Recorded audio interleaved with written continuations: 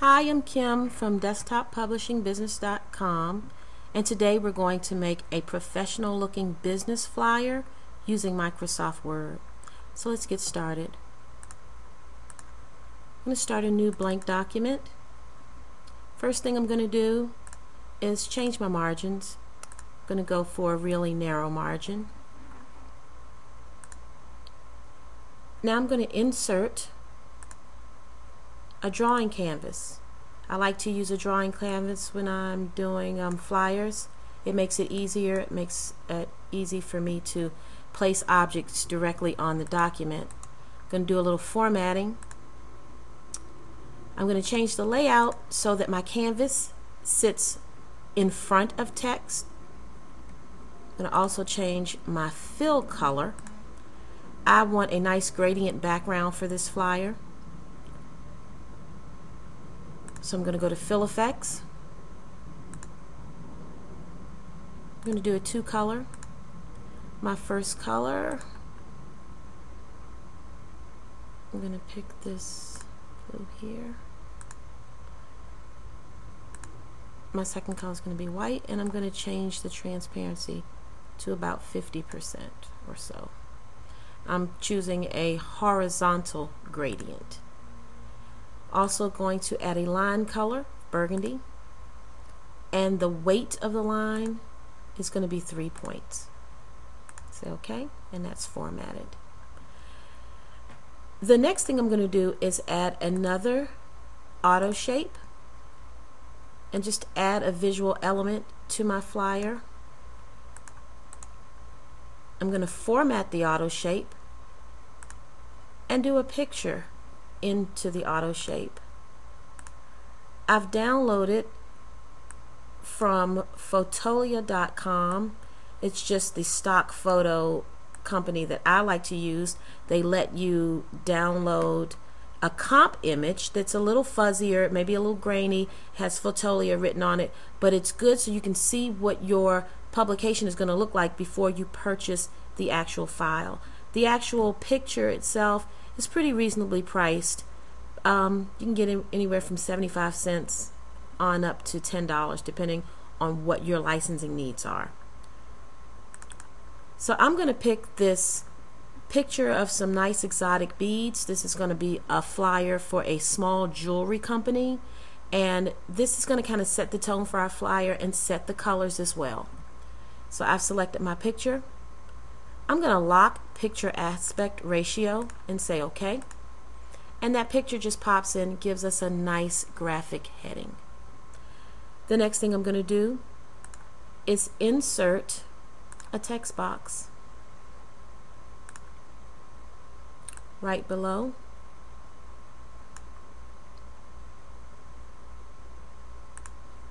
I'm going to put some information in.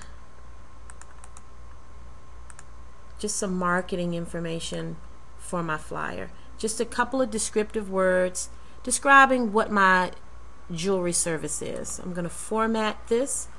Now I'm going to choose my font. I'm going with a font called Bangle. I looked, kind of had a nice little flair to it. So that's my choice, and I'm going to format this at about 36 points and center it. I'm also going to change the font color to a burgundy. Close this up a little. Let me go back in and remove the fill color of white because I want this to be no fill, and I don't want a line. I want my text to blend into the flyer. Okay. I'm going to keep going. I'm going to add some pictures, and again, whatever stock photo company you like to use, I think using professional stock photos make all the difference in your professional flyers and desktop publishing projects. Spend the extra $5 for a few photos. It'll really give you a polished look. So let's keep going. I'm going to insert, I'm going to use a circle, auto shape. I'm going to hold down the shift button and draw a circle. Now while the circle is selected, I'm going to copy it and paste 2 times because I want I have 3 pictures I want to put in 3 circles. So let me get those kind of lined up. I'm just kind of eyeballing it here. When you make your flyer, you can be a little more exact. And I'm gonna take my first circle, go to Format Auto Shape, Fill Effects, and insert one of the pictures that I downloaded. I'm gonna lock the picture aspect ratio and say OK.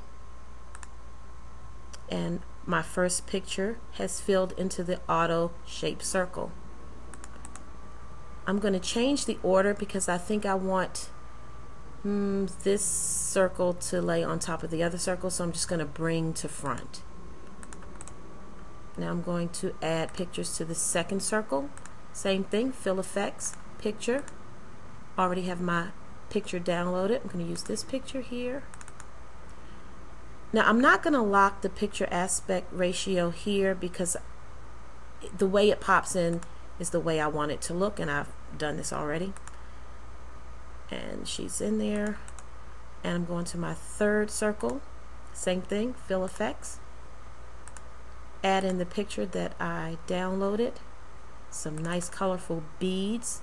I'm going to lock the picture aspect ratio and say OK. Notice I'm keeping a line around my circles, a black line, just to kind of frame my images. And I think I want my lady here to be on top of the jewelry, so I'm going to bring to front. Yes. So we have a nice little picture design element here for our flyer. We're going to keep going. I'm going to insert a text box because I want to give a little bit of information about my jewelry company. So I've inserted a text box. I'm going to copy and paste some text that I've already typed, some descriptive text about my jewelry and my company. I'm going to paste it in, do a little formatting. Format. I'm going to keep this New Times Roman. I want a font that has a bit of a serif for the lines so it's readable. I'm going to center, and my first line of text I want to be a little bigger, so I'm going to set that at about 22 and widen this a little. I want it all on one line if I can get it. Yes. And I'm going to format the rest. I'm going to bold it and set it at about 20.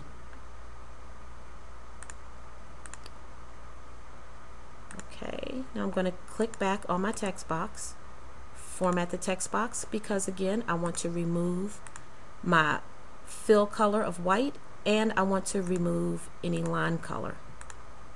And there we have it. I'm going to click and just nudge this with my arrow key down some so it doesn't interfere with my clip art. And there you have it. Insert another text box. Just going to draw it right on. I'm going to tell what my company is. Have it typed. Copy and paste. I'm going to center it.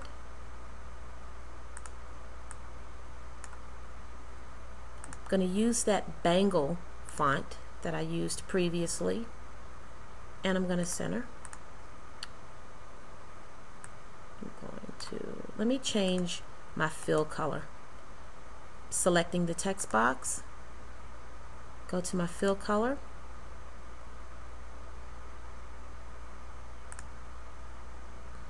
Let's go with this darker turquoise here.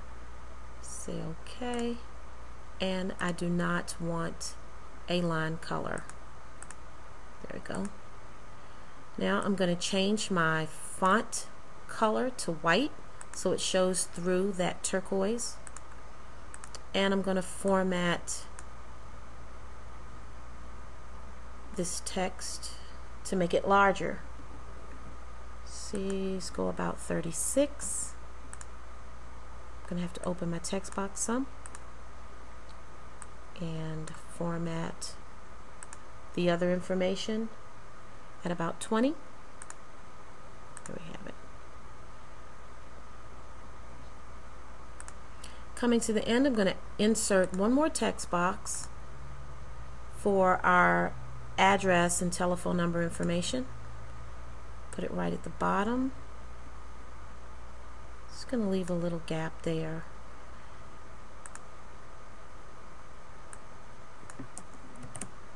Copy and paste.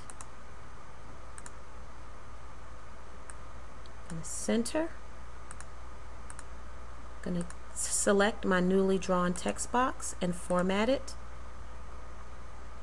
and add a fill color. I'll just go with a different green and no line color.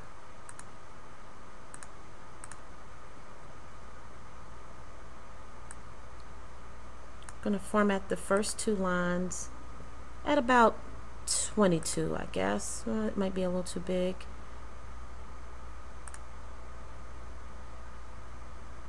Let's see. You know, we're going to move this up some just so we'll have some room. I'm going to start by moving my pictures. Just going to quickly select them by clicking. I'm going to hold down the Control key and click again and click again. That selects all 3 pictures. I'm going to hit my arrow key and nudge up. I'm going to click on the text box that contains the information about my company and nudge up. Same thing for Kathy's Jewelry Creations and nudge up. That'll give myself a little more space on this last text box here.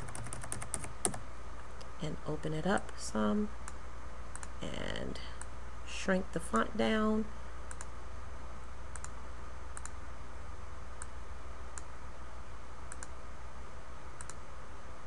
And I'm going to change the font color of the URL to the website to burgundy. And there you have it. Go to www.desktoppublishingbusiness.com for more desktop publishing tips, articles, and sample templates.